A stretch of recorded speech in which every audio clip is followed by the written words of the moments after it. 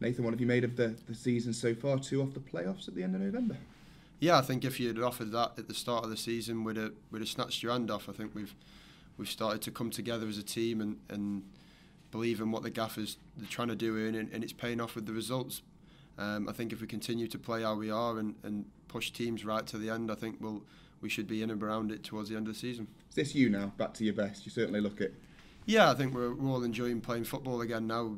When you're losing games, your head goes down and the morale around the place is not as good as it should be. But with the run we've been on and the team around us now, I think morale's really high and we believe in everything we're doing. So, yeah, I think when you're enjoying football, you usually are back to your best.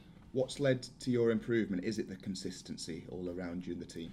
Yeah, I think you could probably say that's definitely helped. Consistency in a back four or anywhere on the pitch is usually a key to strong performances and good results. But I think, like I said, results, when you're winning games, you're enjoying football, and I think that also it leads to better performances and improvement in people's games. Club's just confirmed David Worrell's going to miss a few games following Saturday. How big a miss will he be from your point of view?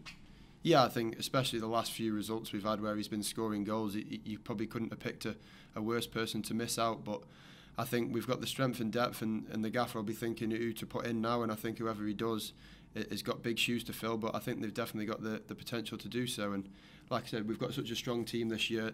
Perhaps one person missing out won't do a lot, but I think when you look at the team and the work rate he puts in and the goals he's come up with recently, he's definitely going to be a big miss. How happy are you now at the football club? Because you've been through quite a few tough times since you made your debut. Yeah, it's been a rough ride. We've been in a relegation battle all the seasons previous to this one, so it's been tough times. But I think it's brighter futures ahead, and I'm really enjoying my football here. It's local to where I live, and I think I couldn't ask for a better club to be at this moment in time in my life.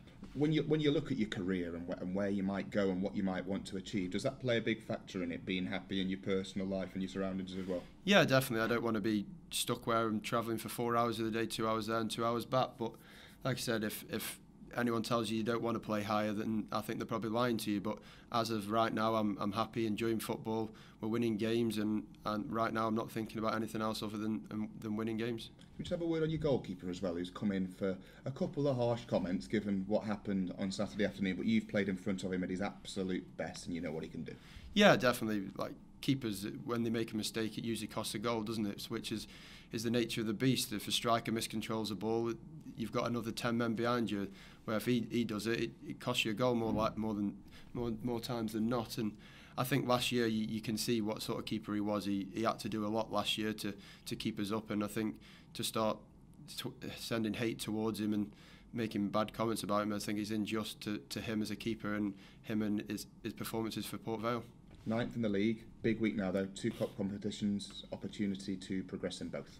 Yeah, definitely. I think cup runs always give a better feel around the club. We haven't quite had one in the FA Cup for since I've been here, and to do so and get perhaps a big club down here, or to get an away day at one of the big clubs in the Premier League maybe, would be a definite bright spark in the season that we've had so far. But I think first and foremost, I think if you ask any fan, they'd rather get knocked out of both cups and get promoted, to be honest. But I think winning games is key. Momentum is definitely something that we need to keep going now after such a good run we've been on, and with so many fixtures coming thick and fast over Christmas, I think that's the key, just to get the win and get through.